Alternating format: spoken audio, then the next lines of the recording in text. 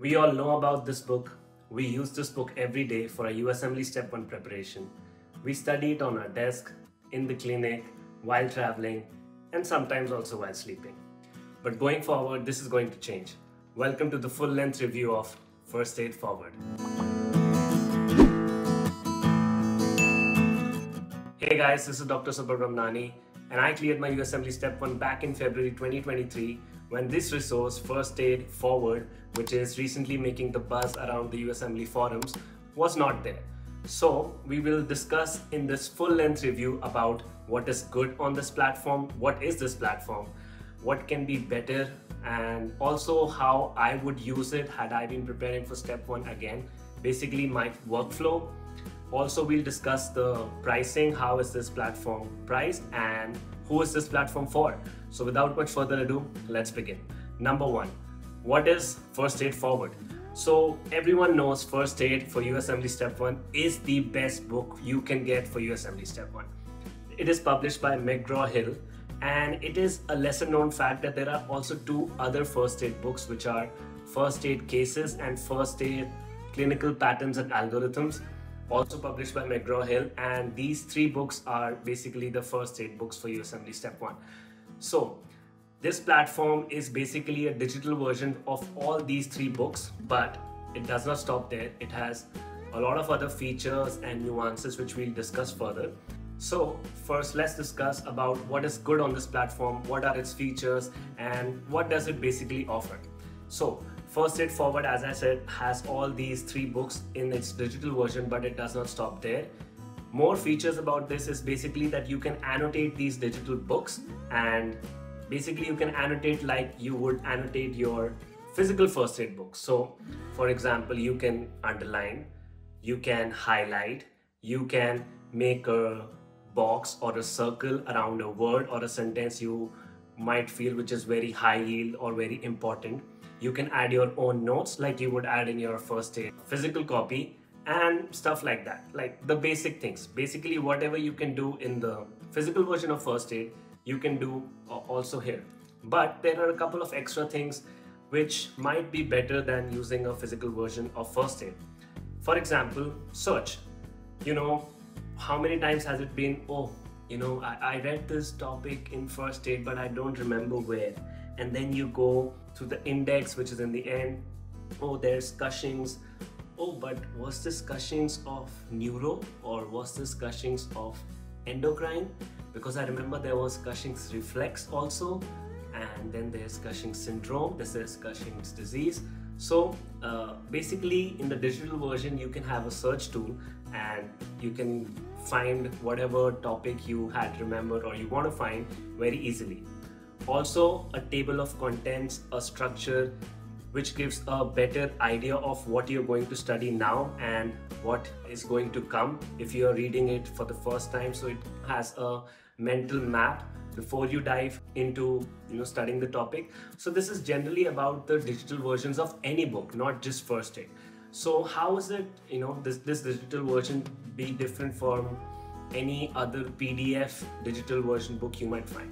So since it's on an online platform, you don't have to worry about outdated content. People are like, I'm taking USMLE Step 1 in 2024 or 2023, but I'm using the 2021 first aid.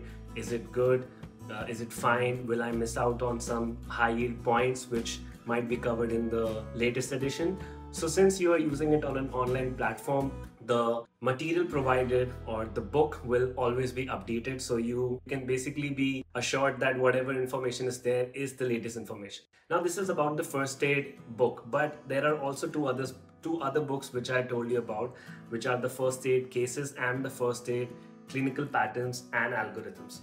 More about these three books, how you can use it in my workflow segment, which you can select from the chapter markers, but these are the three books in general. But the most amazing and high yield feature of this platform, which I found to be very, very, very useful, is the high yield content outline. So as you can see, you can select any subject or any system and you will see the most high yield topics asked in the USMLE Step 1 exam according to the USMLE Step 1 blueprint. So for example, in endocrine, there's 11 beta hydroxylase deficiency, a very high yield topic, and you can just click on the topic and basically jump to the first aid page and read about all of that. Not only this, there are also questions. So this is another feature. So these are not questions like the NBME questions or the questions you will find in your UWorld. These are still clinical based questions, but these are like simple targeted questions on basically the facts which are present in first aid. So this will help you remember first aid better and review first aid better. So for example, if you've studied a topic in first aid, you can just go ahead and do the quiz and you can check yourself, how did you do. And again, these questions are very direct and to the point, and the whole purpose of these questions is for you to retain the information you have learned in your first aid book. Of course, it offers the explanations and educational objective and also why the other options are incorrect, just like all other platforms would offer. But if you want to review your first aid better, I think doing these questions will help in that. So basically, this is an overview of all the features and the good things and what you'll get about if you plan to use this platform for USMLE Step 1 preparation. But there are also some things which I found that can be better and can be improved in this platform. For example, number one, there is no application of this platform. So this is a web-based product, so you will have to go to the website. Of course, you can bookmark the website, add it to your home screen on the phone, and you can still use this platform anywhere you go, as I said, while traveling, while on your desk, in the clinics, everywhere you can take this first aid digital and the whole platform with you. But again, the convenience of an app is something I really enjoy in whatever study tool I use. Another feature I think could be better is that you can for sure add your notes in your first aid, but I feel there should be a way to add external images also to your notes in first aid, because as I said, you always annotate your physical first aid, amazing. And a plus point of having a digital version is that you can just take pictures from your some internet or your QBank and directly put it in first aid, which you cannot do in the physical version. You'll have to basically draw it out or print it out. But in the digital version, there should be this feature to add an external image, and I think this can be added because of the student feedback, if I'm not wrong, because first aid, they are very closely connected with the students. As you have a errata section, the authors and the publishers, they all work together, and that's why the latest editions of first aid are also based on student feedback. So I feel this can be added in the future.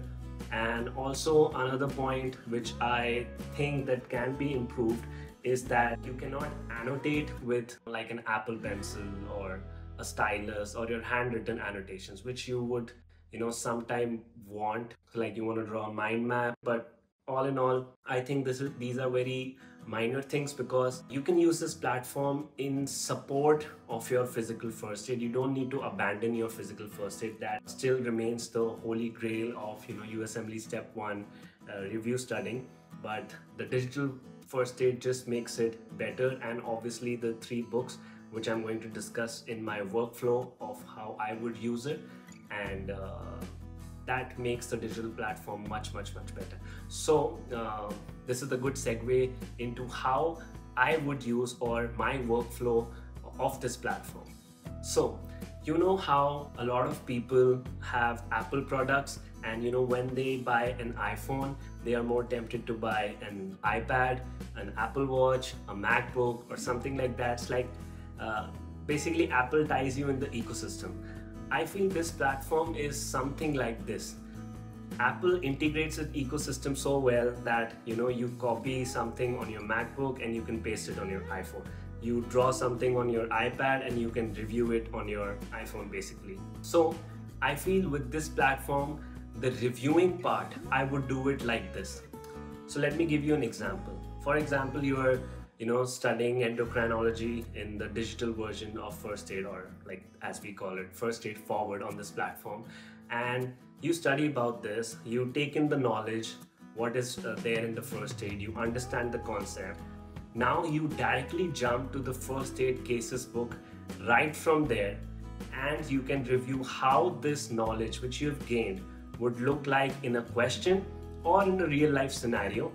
And the plus point is this is in a point wise form which you can expand, toggle and review your answer. So it is like an active recall, I would say. And the step 3 would be after I have done all the system, I can see the first aid clinical pattern and algorithm to review what other pathologies are similar to this presentation. So because that book is categorized by symptoms, and also it gives you a very good differential diagnosis, and as you know that differential diagnosis is so important in differentiating between those two options which are left while you're answering a question, like it's either 11 beta hydroxylase or it's either 21 beta hydroxylase. I cannot remember. So this is where those tables, those comparison charts, those clinical pearls will come into play, and this is how it will make your first aid review or revision excellent, because basically you're looking at the same material from 3 different angles. First, you are looking directly at the material from the first aid book, gaining the knowledge. Second, you're looking at the clinical life scenario or the real life scenario, and also testing yourself in those toggle bullet points. And third, once you've done everything, the whole system, let's say endocrine, you're comparing the similar presentation with other diseases in a tabular form and looking at it from a different perspective. On top of that, you have these quizzes which you can review and basically imbibe that information which is present in your first aid book. And after that, you can move on to question banks like UWorld, self-assessments and like NBME, and really test yourself. So after this, let's come to the pricing. So this is how the pricing looks of this platform, and most of you I think would fall in the 6 months or 12 months category. An amazing thing is that there's a discount on this pricing if you click on the link below and use this code FIRSTAID20 and get a 20% off on this pricing. So if you plan to use this platform which is making the buzz around the USMLE forums, and I feel is a great platform for students, number one, who are preparing for USMLE Step 1 and are finding it hard to review and imbibe the information present in USMLE Step 1, the first aid book. Number 2, this is also for students who are not preparing for USMLE, but for medical students in general, and especially the Indian medical students who are preparing for INI-CT.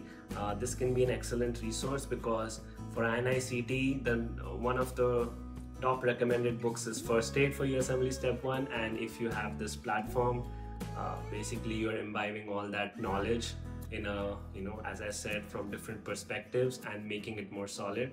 This was all about it for the review. Again, don't forget to check out the link and gain your discount by using the code FIRSTAID20 and get 20% off.